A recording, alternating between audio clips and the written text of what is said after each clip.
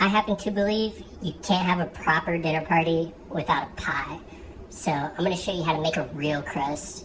If you keep watching, you might learn a couple things today. Now you only really need 3 ingredients to make a good pie.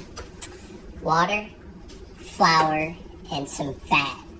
So I like to use shortener. That's how you get a good texture in a pie. We added the shortening into the flour here, and I'm doing what's called cutting it in.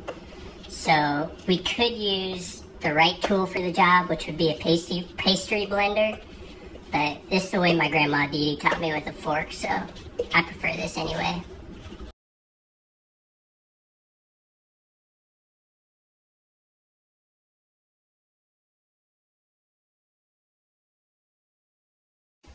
Now, when you add your water, this is the most important part to a good crust. 1 tablespoon at a time, not any more than that.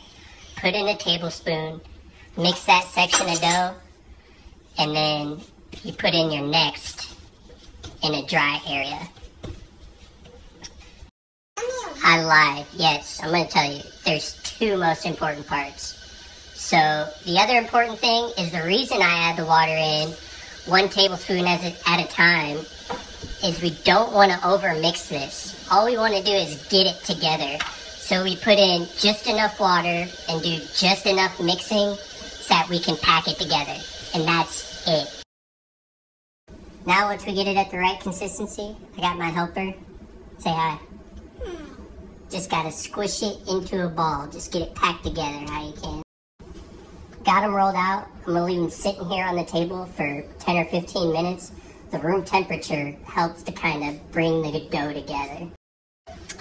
Before I roll this out, I like to just take my ball and get it flat. We got the crust rolled out here. Are you pouting? Stop!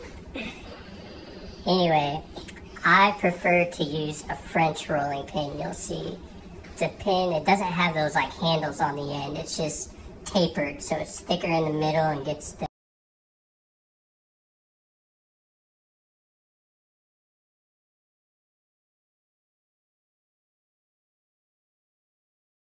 I would say we are ready for the oven. I just like to do a little pinched crust here. I just walk along, pinch together, and then cut off the extra.